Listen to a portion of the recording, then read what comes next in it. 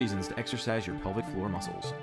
1. To enable you to have a more comfortable pregnancy, a smoother labor and delivery, and a faster recovery. 2. To improve or prevent dropped bladder, dropped uterus, dropped rectum, and vaginal looseness. 3. To improve or prevent sex and orgasm issues. 4. To enhance sexual pleasure for you and your partner. 5. To improve or prevent stress urinary incontinence, which is leakage with coughing, sneezing, exercise.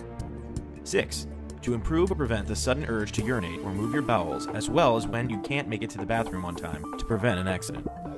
7.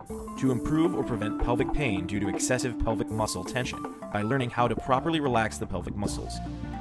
8.